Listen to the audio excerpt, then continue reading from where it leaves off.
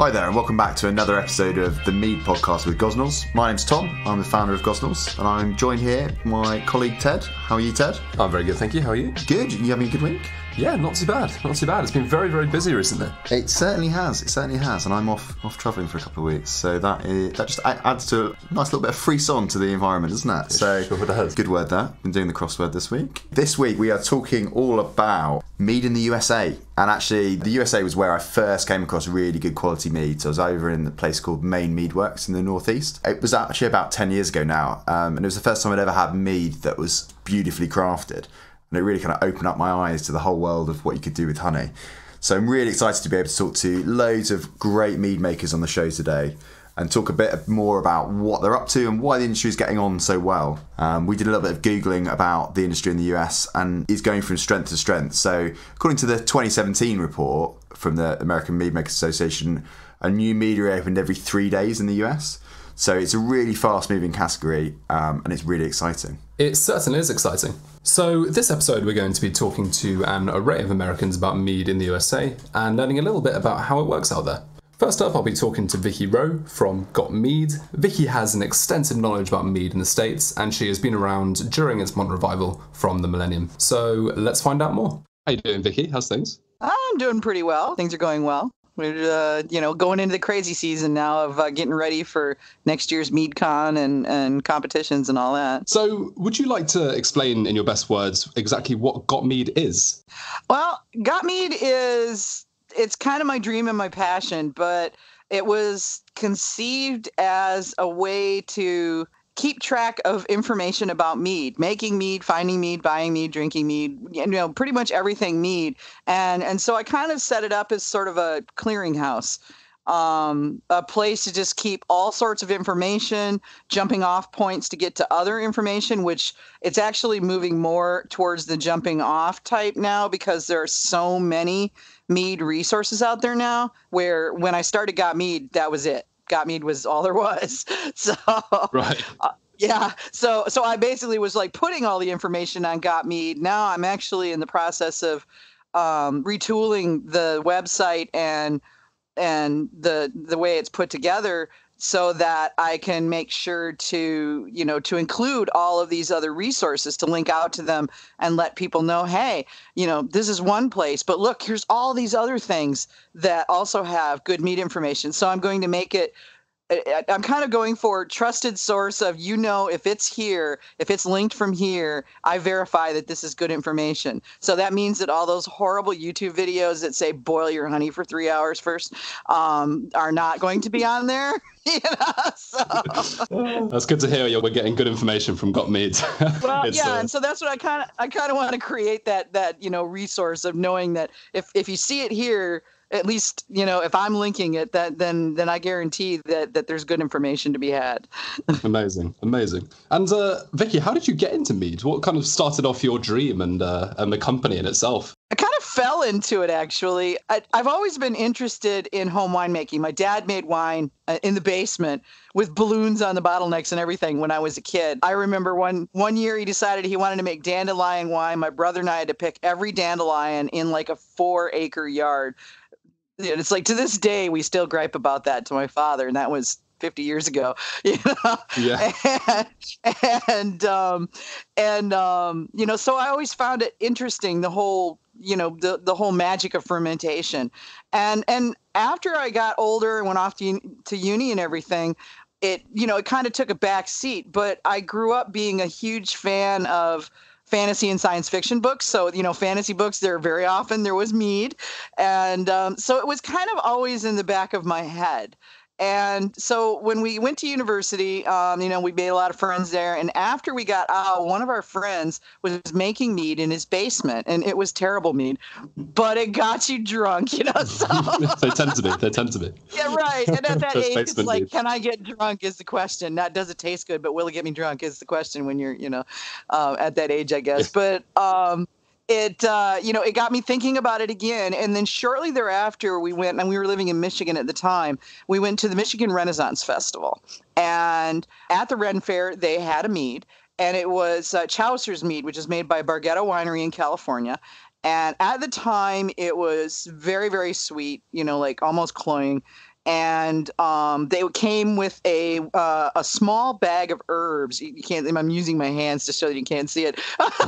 There was a small bag of herbs that was hung around the neck that you were supposed to heat the mead, drop the bag of herbs in, and then you got instant spiced mead. And they sold this for about $10 US a bottle, 750 milliliter bottle. So the Ren Fair was selling those like 2-ounce cups, like the ones the dentists used to give you with water to spit with, and they were selling those 2-ounce cups for $4. So they were getting about $50 US for every bottle of Chaucer's that they were pouring. And I thought, because I'd seen this stuff in the stores, and I thought, well, that's just ridiculous and highway robbery to boot. So I can do this, but how? And at the time, this was back in the 80s. There was no internet. There wasn't any place like that. But my father-in-law had CompuServe. Probably not. Yeah. Yeah, it was a resource. It was before, it was like pre-internet internet. It was all typing. There was no visuals at all. There was no graphics or anything. You just typed in your request of what information you were looking for, and it would go out and search like government databases and lists of books that were kept by libraries and stuff like that. Oh, wow. And yeah, and it was horribly expensive, but my father-in-law, who was a doctor, had a connection to it. And so I used that to start getting some information and started taking notes. And using that, I found Acton and Duncan. I found, which, was printed back in the 50s. I found, the old Mead books. There was only like 2. So, yeah. so I found those, and I basically went and ordered them at a bookstore, to have them sent, because they didn't carry them in a bookstore. They were not popular books, so, it wouldn't take up space there. And so I got that. And then not long after that, we started getting like the beginnings of the internet. So I used a very small space that was given me by my email provider to start practicing HTML. And so I started writing out my notes online and using HTML to create it. And so as the internet started to kind of connect and other people started getting on it, suddenly people were emailing me going, "Oh, I found this little page you made, and that's great information you have about Mead. Tell me more." Amazing. Yeah. Amazing. And so I didn't start out to start GotMead. GotMead kind of got me. And yeah. And so when people started asking, I'm like, "Oh, there's an interest here. All right, what else can I find out?" And I learned, and as things started to happen, Yahoo happened, and then we had some resources and a little bit more connectivity, and eventually Google happened. But I just kept building it, and it kept getting bigger and bigger and bigger and bigger, and now it's like 200 plus pages, plus the largest forum on Mead pretty much anywhere. And, and then we got the radio show, we've got Facebook groups, and of course, social media accounts everywhere. So it's become this ginormous, ever-expanding octopus with tentacles everywhere. Talking about Facebook pages, we came across your GotMead Facebook page, and we posted about the podcast there, and it was actually, I think, the most popular post we've done about the podcast on anywhere on social media. So that's what it's for, is to be about Mead. GotMead's just about Mead for everybody. Exactly. So why was it that you chose Mead over sort of beer and cider and wine? Or you say you sort of fell into it. Did you have a sort of passion for Mead before you fell into it? Well, I've always been, like I say, into fantasy books. So I was reading a lot of those kind of swords and sorcery kind of things and magic and all that sort of stuff. There was always Mead, so it had that kind of romantic thing for me. And then after I got out of university, I started developing, and prior to this, I had no interest whatsoever in history. It was like boring stuff, didn't really want.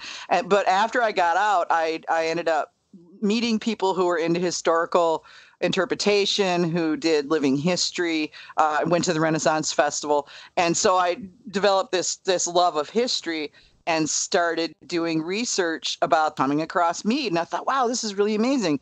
And it brought back that kind of interest that I had peripherally through the books that I was reading. And then I thought, wow, I really want to do this. And I got more and more. It just basically kind of lit up and took over. Amazing. That's Yeah. really cool. That's really cool. I mean, very similar to kind of how we did it here, I think, at least with Tom and all that kind of stuff. Well, it was the funny thing is what really ignited it was England. Elizabethan England. And, when it was so funny, when I went to Great Britain in 2002, I was shocked at how little mead there was. Saying that, I think Tom got the idea from America. So the complete opposite with you and Tom. So that's interesting. So funny. He was off at Mead Works, and he discovered Great Mead there. And that's sort of what drove his passion for it. So, yeah. Amazing. So I was going to ask, how's the industry changed over the past decade? I'm sure you know quite a lot about sort of how mead's formed and changed over the years. It's changed a lot. When I got started with GotMead, there was just the one meadery, and that was Chaucer's Barghetto, which is a large California winery. So we're not talking, like little. I mean, they are family owned, but it's a huge company.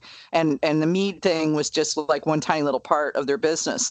But shortly after that happened, we had a news group going back when there wasn't any Facebook or anything like that. So we had email lists. Everybody was on the email list and just sent out a digest of what everybody said once a week, and it was called the Mead Lovers Digest. And which actually all of the Mead Lovers Digests are available on GotMead if anybody cares to go back and kind of look at the genesis of the mead world in America. It's an interesting read, but at any rate, though, that was where we kind of all got started talking about it. And Mike Fall, who owns Rabbit's Foot Meadery, one of the older meaderies in the United States, was on that group. And he got things, going in his part of the world. And he's in California. And there was, in the early 90s, there was 10, maybe 15 professional meaderies out there. And pretty much the rest of it was a desert. And you couldn't get it if you didn't live nearby. You just couldn't get it. So, it wasn't like you could purchase it in shops in other parts of the country or online or anything like that. And it slowly grew through the 90s. It was when we entered the new century, the 2000s, that things really took off. And it looks like, and I haven't been able to prove this, but just based on my observations and what I know about the industry, basically when the Gen Xers and the millennials came of age, they kind of kicked off this huge burst of energy and growth. It's really, really fascinating. It's interesting to hear that it's sort of almost the younger generation that have brought it back. So what is the most exciting thing about mead in the USA? I think I want to say the newness of it, but mead's the oldest thing there is. So it's the fact that it's so exciting. It's not beer, it's not wine, it's not cider. All of these things have always been around, and people are aware of them. But mead is, people look at it and they go, "Wow, I don't even know what this is." And or they come to it and go, "Oh, honey equals sweet, so yuck." And yeah, so true. And the excitement, and the excitement when they find out that not only does mead not necessarily have to be cloyingly sweet, and we hope that it never is cloyingly sweet. Sweet is fine, cloying's bad. But, is that they find out that the variety and the breadth of what mead is gets them so excited. I mean, I've never seen such energy. You don't see this kind of energy in the wine world. People are like, yeah, okay, I like Merlots, whatever. Yeah, that's very true. I think people are realizing the sort of like terroir aspect of mead and kind of that originality where the honey's coming from. And I think that's really exciting for people, and also quite a new concept almost. So it's really great. Yeah. Well, it's new, and it's also currently illegal in the United States. We are not allowed to say this is meadowfoam honey from the Pacific Northwest on the labels because the government does not yet. We're hoping this will change, and I'm sure it will, but it takes, how governments are, it takes time. We're hoping that they'll eventually allow us to really let the varietals shine. I mean, there's a lot of varietal meads being made in the United States, but you can't say on the label what it is. They knock that down. So that's interesting. Yeah, it's something that is on our radar of something we'd like to see happen. But our first thing is to get mead recognized as mead. We're actually considered a wine, other than standard wine. Wow. Yeah. I mean, see, in the UK, we call it a mead, but again, there's not really any sort of legal definition of mead at the moment, which is what we're trying to kind of slowly ease into, the drinks world and, give mead its proper definition, how much honey is in it, all this kind of stuff. Had that conversation with Lime Bay just the other day, as a matter of fact. Yeah, I think we had a very similar conversation with them as well over the podcast. So, yeah, it's a difficult industry, really, isn't it, to sort of get those definitions in and things like that. But we're trying all we can. We're what I've always said, that we're the redheaded stepchild of the alcohol world. That oddball relative that everybody goes, yeah, well, they're just weird. Yeah. we don't want that. We don't want that stereotype anymore. Right. Yeah. It's like, yeah, well, you know how he is. It's like that uncle that everybody just says, oh God, So, but I mean, to a certain extent, that's us. We're the new kids on the block. And we're the redheaded stepchildren that, gingers have no souls, right? So,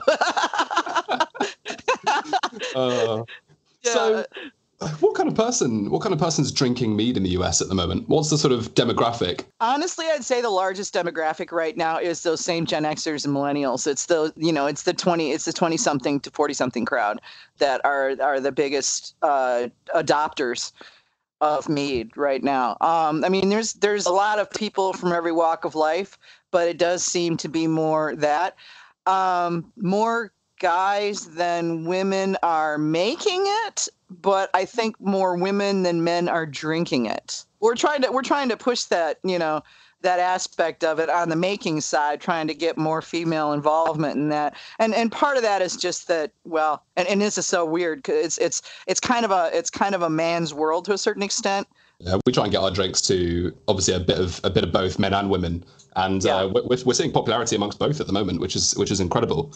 Yeah, I mean the tap room, you have lots of women coming down and they absolutely love it. They think it's really nice because it's sweet, and then you have men coming down who enjoy our, for example, our hopped range.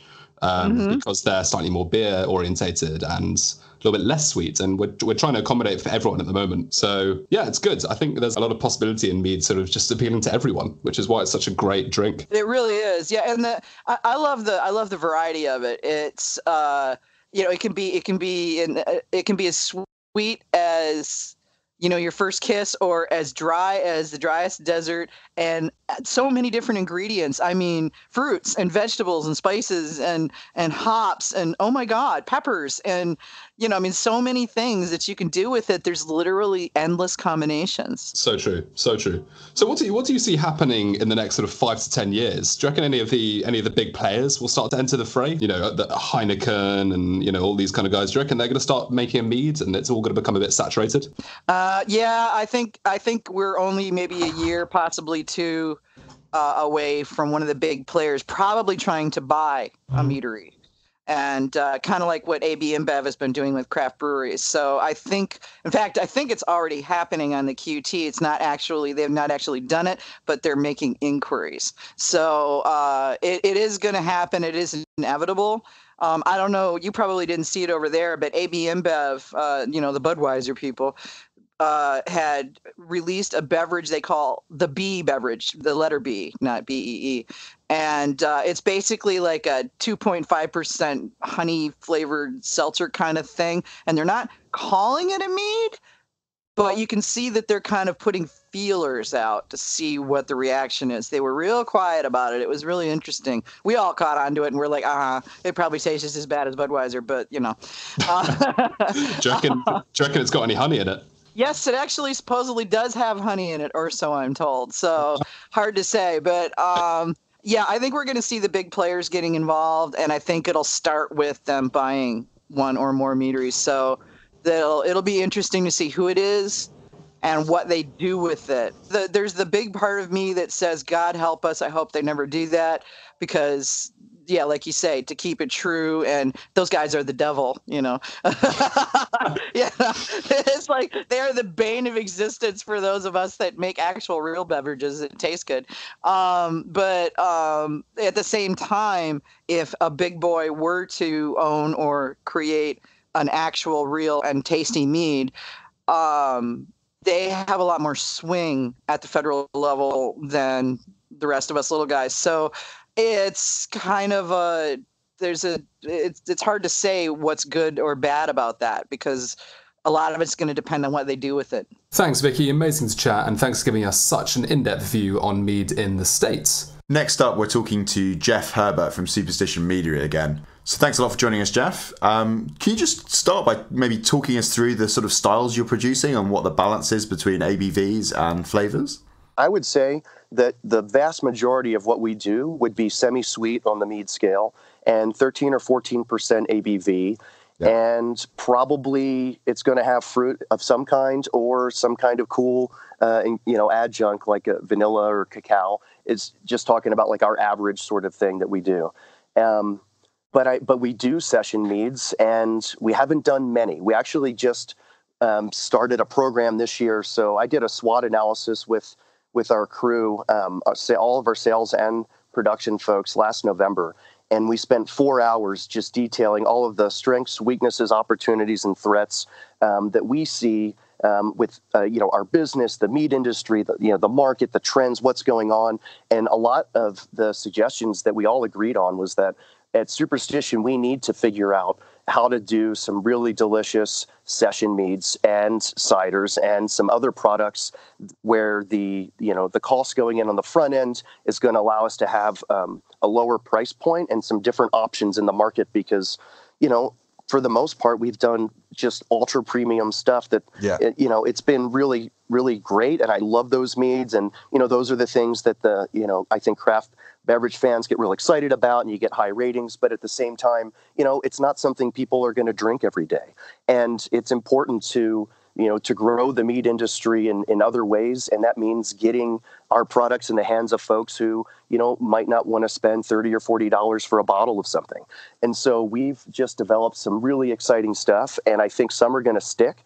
And so we did, as your listeners probably know, which is kind of funny to say, but session meads for, the parlance of our use is like 10%, right? So for a beer drinker, that sounds ridiculous.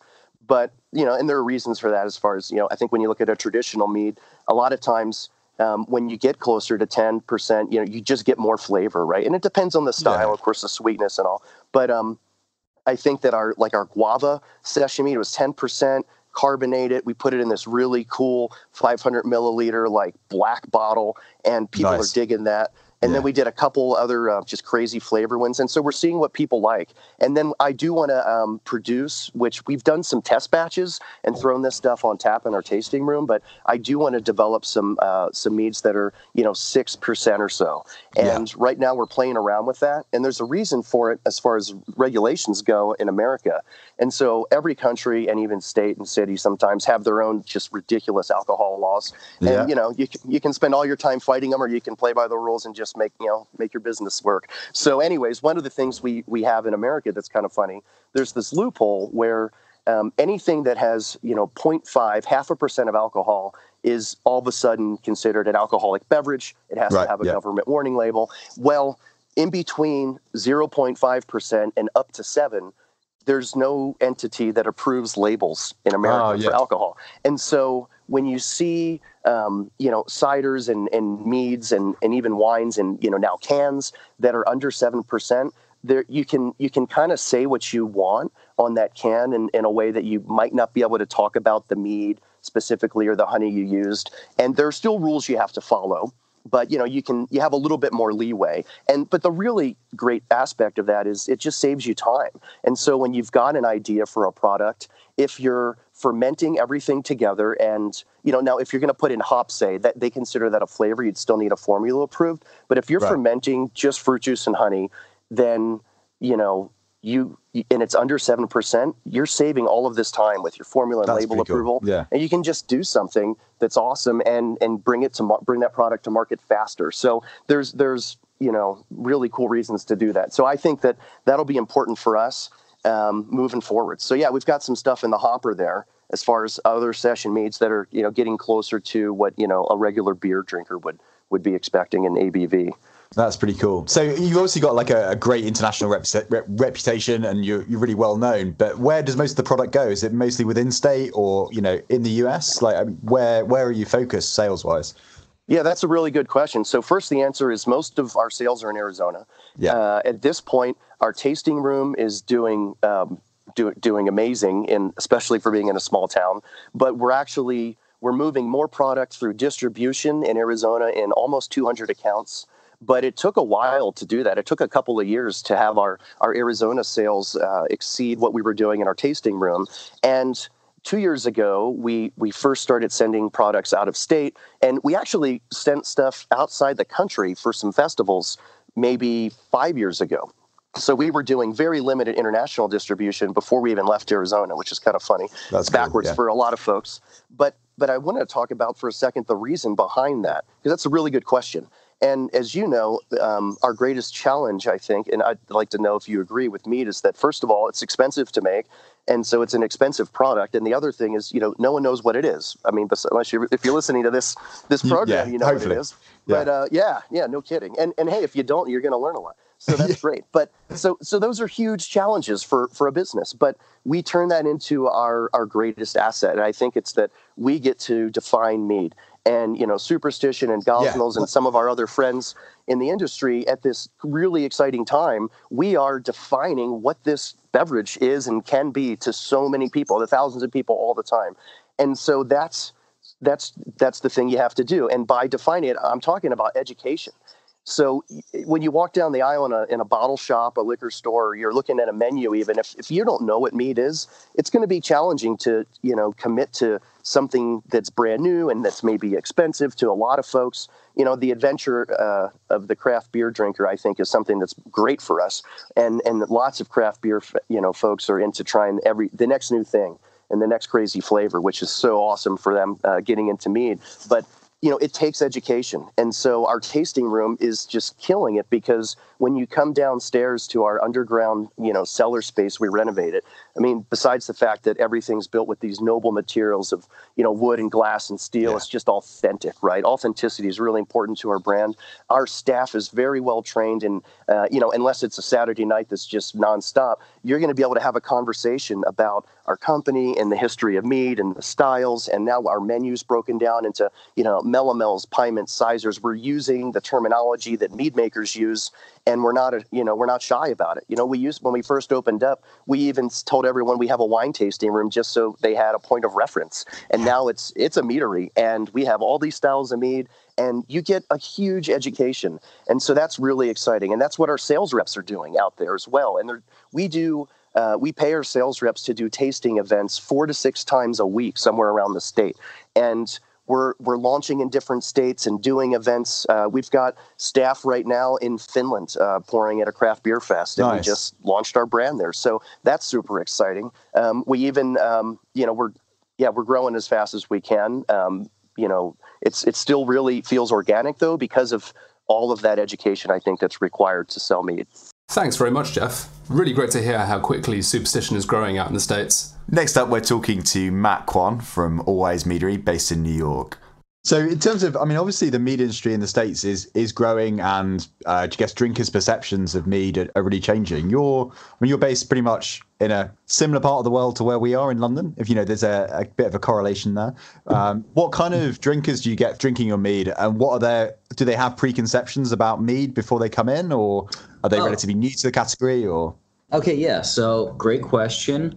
So like you were saying, I always I've never been to London specifically, but everyone always tells me, and I got some buddies that live out there, they always say that London is just basically New York, just a little bit more rainy.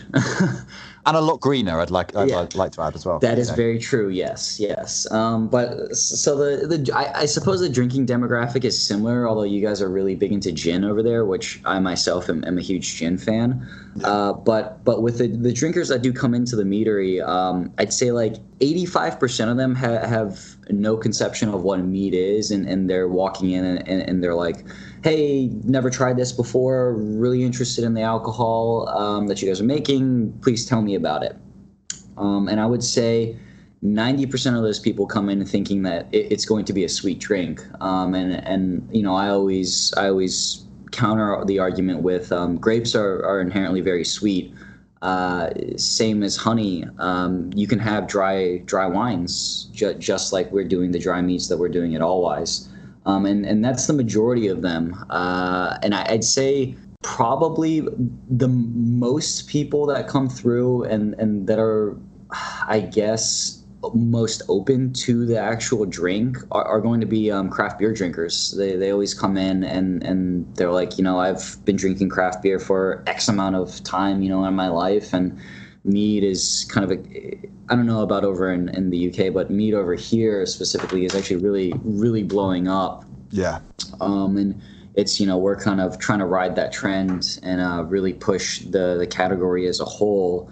Of course, with us at the top here in the U.S., but we enjoy the craft brewers that come in and they all really enjoy our products, and I think it's just we're doing the dry style, and I think that kind of leans into the broader demographic versus the super sweet meats that a lot of the meaderies are producing right now, but. You can kind of see a shift over the past, I would say, like 6-7 months, I guess, like when 2019 kind of turned over, and that a lot of the meaderies out here were starting to kind of shift their focus onto not necessarily completely dry, but sort of the semi-dry, semi-sweet, whichever way you want to call it, category of mead. And kind of similar to what you guys are doing with the session style draft meads. A lot of bigger corporations have actually started to jump on the trend. I don't know if you're familiar with Budweiser's Dilly Dilly I am commercial. I am. Yeah. Unfortunately, I am. Yeah. So it was crazy, and it's kind of like I always talk about this with Dylan. It was kind of like a genius marketing scheme on Budweiser's end, because they had this like 18-month lead up of this Dilly Dilly commercial, and they kind of tied it into Game of Thrones at the very end for the ending of Game of Thrones, but. They had their subsidiary actually the day after that commercial campaign ended. One of their main subsidiaries came out with their own session style mead. Yeah, and I saw that. Is that? Yeah, that's just in like Boston in the Northeast, right? It's in the Northeast, and it's kind of like a genius marketing scheme on their part, in that they're going to pour so much money into making fun of mead as a category. And get it into people's minds and kind of on their radar, and then turn around the next day and be like, oh, by the way, here's our subsidiary that is making a session style draft mead, 3.5%. And I think they got like 2 or 3 different flavors or varietals. I don't know how their marketing is kind of weird and how they're pushing it, but they're trying to get that category onto the radar, and they're massive evil corporations. Yeah, they've got a scale. They've got a scale that they can just turn on marketing that they can do anything. Yeah. Thank you very much, Matt. Really great to hear from you again. Next, we're back with Jeff and Terry from Liquid Alchemy Beverages. Thanks a lot for joining us. Jeff, where exactly are you selling all of your stuff at the moment? Yeah, right now, and it's interesting you asked that, because when people are in their early stages of some kind of business.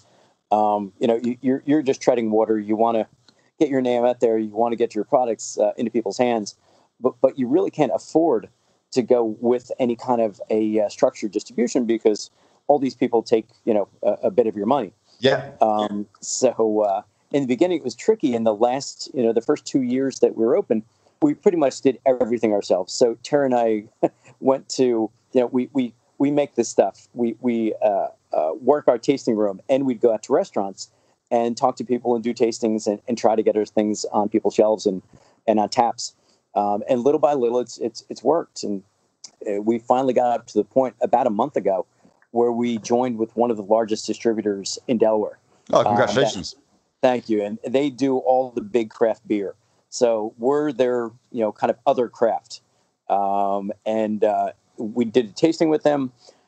They kind of fell in love with it too, and so they took us on. And ever since that, in the last month, we've probably got another 5, 6, 7 accounts, and we're Amazing. Growing well. We're expecting by the end of the year to be in maybe somewhere between 50 and 100 different places. So right now, I think we're around the 35-40 range. Yeah. In a combination of restaurants and stores, but it's doing really well. It's being well received. We love the comments. We get people that are coming in on a regular basis that say, "Oh, I tried you at, blah blah blah pub, and it was awesome. So I thought I'd come to see you, or I saw you at this restaurant, or I got it at this liquor store. And it's been pretty neat seeing that happen. Thank you very much, Jeff. Great to hear you've joined one of the largest distributors in Delaware. Finally, we're joined by James from Charm City. When I look at the US market, it feels much more developed than the UK market. We're pretty small, and there's not much consumer awareness here. Have you seen obviously Mead's been growing in the States. How have you seen that happen, and what's been the change in people's perceptions? I would say that the grass is always greener on the other side. And well, this is the story I tell my investors, is that, it's all happening in the States, so it's bound to happen here. Well, the impression, I think, of the industry, if you're looking at it through insider publications and sources like, some of the Facebook groups and that sort of thing. Yeah. It's very, it seems like there's a lot going on, but compared to beer and compared to cider, even though we're the fastest growing portion of the alcohol segment here, there's a lot of growth and a lot of knowledge or education still to be done. I would say that your common, like, everyday mead drinker is they exist now, which is awesome. Yeah. Fairly large quantities by our standards, but in comparison to beer or cider, it's a different thing. And something that I've kind of noticed about our own business, which is very interesting, is that, it's interesting because it parallels a lot of other mead here in that, all right, we started very small, and we priced our products for what we thought was a volume play back when we started, but that at that scale, it was hard for us to turn much of a profit. And at the same time, we were also reaching out towards a much larger market and lower than a lot of the other mead in the market. And as we've grown, our efficiencies have really grown in terms of our production facility and that kind of thing. And we're at a point now where we need to really drive volume, which means a lower price point. Yeah. So I would rather sell 1,000 units and make 10 cents off those units than 100 units and make 20. Yeah. Yeah. Just we really need to do that. And I think that as more people are picking it up, the cost is coming down, so the retail price point is getting more competitive with beer and cider, and I think you really need that to have people just pick it up and try it. Thanks a lot, James. That was really interesting. Ted, did you enjoy that? What did you kind of take away from it this week? Yeah, it was really good. It's really interesting to hear that people have started off much like they would in the craft beer industry, but instead with meads, and great to hear that mead is taking off in the States, especially for us in London. Yeah, it's really interesting. That's what I took away as well, was that drinkers started off drinking craft beers and are kind of exploring outside of that into mead. It definitely bodes well for us in the UK, because obviously what happens in America happens here, hopefully, fingers crossed. Next week we are talking about mead. What is it good for? And the answer is everything. So we're talking about mead cocktails and cooking and all the amazing things you can do with mead. So join us again next week. See you later. Catch you then. Bye-bye.